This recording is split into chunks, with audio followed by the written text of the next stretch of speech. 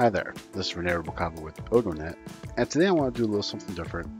I want to take a look at the ArcGIS Online homepage that you get when you sign up for your free developer account. Talked a lot about how you can use ArcGIS Online to do your analysis, and got some samples here on my homepage, but just wanted to do a quick look at how you can customize this page for your own purposes. So if you have your own organization, or maybe you work in a portal, you can customize this page. As you can see how I did mine here. I've got my custom banner here. This is just an image. My highlighted maps and where those come from. Then you can customize this little area here where I've got a link to my book right here. And I've also got links out to my various social media, my YouTube channel, things like that you can see. So how would I do something like that? So first thing you want to do is you want to go to the My Organization tab, and this is the area here where it tells you all the people you have in your org. If you have a developer account and you are a single person in an org, you don't get anyone else with your developer account, just want to go to edit settings, and here's where you can go ahead and start do all kinds of really cool stuff in editing. So most developers, when you are working with the developer account and you've got your ArcGIS Online page, you probably never touch this stuff because you're only concerned about creating your maps, creating your items, which is cool. That's fine. You don't need to mess with all this if you don't want to, but if you want to kind of highlight your work, maybe you want to use your ArcGIS Online account as part of your portfolio for your resume, you're applying for jobs and stuff like that. This is a really cool way for you to kind of do that and set stuff up. So basically you have your organization name. This would typically be your own name. You can have your own custom thumbnail in here. And then the description of your organization. This is where you can do some really kind of cool stuff. Only thing I wish here is I could actually expand this window. I can't really resize it. And I don't think it was really meant for adding lots of images how I wanted to do, so that could be a reason as well too. I think this is really more just for quick descriptions. But for example, here you could probably put your resume in here if you wanted to, and highlight some stuff and link out maybe to some maps you want to highlight. So I'm just able to go ahead, and it's got a really nice simple little editor, so I can edit out the URL to an image and give it a description. I can put links in here. So it's got the link properties here. I can set those up. I get the links out to my various social media sites or any other website that I want to put in here. Could be added as well. Change the font and various things like that. So it's a rich text editor you have available to you to be able to do all kinds of cool stuff. So like I said, this is probably a good spot you can use to kind of highlight your own work. Organization summary, so if you just want to kind of summarize some stuff here. I don't have anything in here, but you really could put stuff in here. You can change the language, so if English is not default language, there's a ton of different languages you can pick from, as well as the regions themselves. Now, organization short name, so this is kind of neat. If you want to use your full name for the organization, maybe a short name for the org, you can do that. Just be aware that it's going to update the URL here, and if your org's been around for a while and you've already made quite a few maps and sharing stuff, there's a little warning here to tell you this could break some of that. So just be careful with that. If you're going to use the short name thing, do it right away when you create your organization. All right, so then you can just have various links here and a contact us. Second, have an email. I just put my link to my main page here. Okay, so the home page.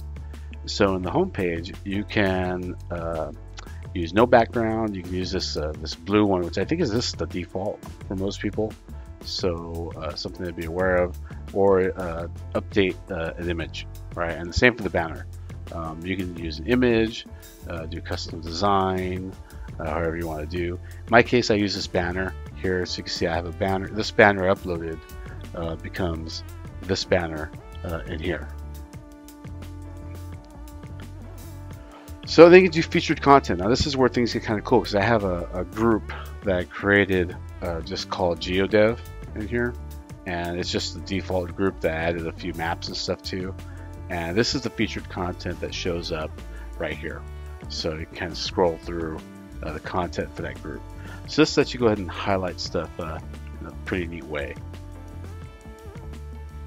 And gallery, and again, you can just have different things set for a gallery, what you want to show. And if I go to open that in a new page, give it a second to come up. So this is the gallery in here, and I have the default of using Esri's stuff or my organization's featured content. So this is the same stuff that I'm using for my scroll over here. Now the map. Now this is where you can do a couple of really interesting things. Basically, you can add your own custom base maps in here. So if you have custom base maps that you want to work with, other than the Esri default base maps, you can assign those base maps to a group and make them available to use. The default base map and default extent. So let's look ahead here at the extent, right? So basically, you can go ahead and you can choose the extent you want to work with. Now, by default, I think with the region, for example, in the US region, it's going to go ahead and give me the US extent. But if I wanted to change that here, actually I have to scroll up, my bad. I want to draw an extent. Actually, let me cancel that. That's not what I meant to do. I'll do it like this. I want to zoom into an area. So let's zoom in to, say, Los Angeles. I'm in the LA, Southern California area. So maybe I'm really more concerned about just, I'll go ahead and get Santa Ana in there. Why not? Okay, so this is really the area that I'm probably going to want to work with. So I'm going to go ahead and draw my extent here, where I can manually enter in my extents there and click OK. So now if I come here, this is going to be the default extent used for all the maps when I create a new map inside of my organization. You can still use big maps if you wanted to as well. Add them in here. So you can put your Bing key up in here and use those as well. That option is still available. The configurable apps, again, you can have apps assigned to a group, and that group contains certain apps. You can use those in your apps gallery. All right, units. So if you want to just use a US standard, that's things like miles and feet, or you want to go ahead and get all, logical and use metric. You can change up to metric everywhere. And same goes for analysis layers. You're going to find stuff like this again. You can have layers at the Esri default analysis layers when you want to do the analysis layer gallery, or you can have layers coming from a group that maybe you created and you've assigned layers to that group. And that would be if you are more with a larger organization and you kind of want to split out things like that. Maybe you have a particular group of your own data sets that you're always going to be using to run analysis on, so you want to add those in here. Item details, this is all pretty simple. The one thing you can do here, so you can have so that members can add comments to items. So if you're going to want to have some kind of history or discussion of particular items that get published in your organization, then you can go ahead and let people comment on them within your organization. You can enable metadata here. Now, you're probably not going to do this, and this is not just like, oh, I want to add a little bit of detail about my my item. No, this is standard metadata, things like the FGDC, the ISO metadata standards. So they're not just simple little things. These are, some of these can be a little bit more involved. But if you have a requirement, if you're working with government agencies, some federal stuff, you might want to have metadata on your items to meet those requirements. Again, groups, you can go ahead and create some groups. Like I said, I create a GeoDev group in here. If I had more than one person in here, I can assign group members. Again, with the configurable apps, I can go ahead and have group-based apps display in here as well. And I'll just keep the Esri default, and I won't have anything assigned to groups. Utility services, so you can go ahead and you can change the print service you want to use. Maybe you have a custom print service you're using internally for your an ArcGIS server that you've published. You want to use that in your portal. You can go ahead and set that up here. That's pretty useful. You can add your own geocoders. Maybe you've got some different geocoders that you use within your organization and you want them available inside your portal or ArcGIS Online. You can add those in here for your users. This whole idea of the roles. I don't know the roles stuff too well, right? I mean, I think some of this stuff has changed a bit recently.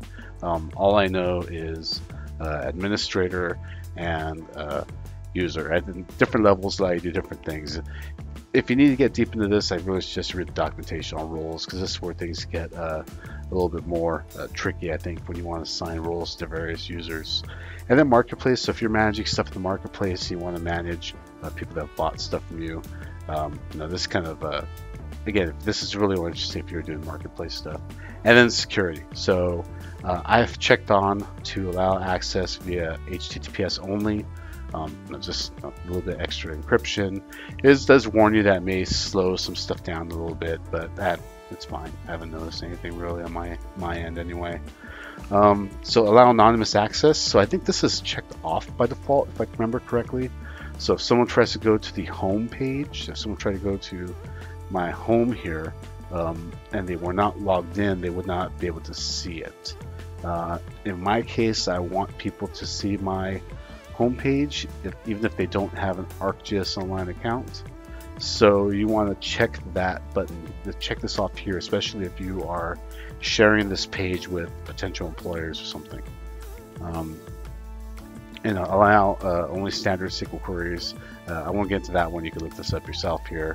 And there's a lot of other things you can do in here: sharing, searching, the password policy. So you can really, if you had an organization and you want to really piss off your users, make them change their password every couple of days or so in here, that would be a really fun thing to do. Identity providers, again, this is more enterprise stuff, so if you're working with an enterprise and you want to set your authentication to work with that, you can do that in here. Social logins, so you can allow people to log in to your organization and join it via like Twitter and I think Facebook, Google in here. I think Twitter, this says. Social networks like Facebook and Google, but I think this also includes Twitter as well. And then trusted servers, you can add trusted servers in here. Again, this is more security stuff and controlling your web tier authentication. So you just want to be, talk to someone that knows what they're doing before you start messing with all this stuff here. Allow portal access, and then this is, if you've got portal configured on your own domain, and you want to update some stuff in here, you can go and add the portal into here. And again, this is more the advanced stuff, so if you're messing around in here, I highly suggest that you read up a little bit more on the details of how that works.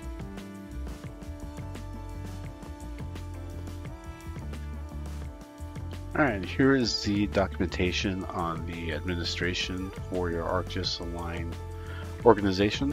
So this explains everything I just talked about, but in a lot more detail. So security settings, this goes into great detail about how to set up your security. I highly suggest, if you're going to mess with the security portion, that you read this first. Just don't go in there and start playing around with stuff. You might expose yourself a bit. But again, there's a lot of really cool stuff in the documentation here, not just on administration, but on everything else about that you can do with ArcGIS Online. So go ahead and look that over as well. I just want to talk a little bit about the administration portion, because we don't see too much, not too many people talk about it a whole lot. It's kind of one of those things that, it's important and it's useful to you. Not so much maybe for the developers themselves, but if you're managing an organization, you really should know this stuff. And I especially think it's really neat for people that want to promote themselves in some way, market themselves, or like I said, they want to create an online portfolio of the work that they do for employment purposes, things like that. So it's really useful for you to get to know as well, even if you are a developer working with ArcGIS Online platform and doing certain things. And that was it. So I hope you learned a little something today. Thank you.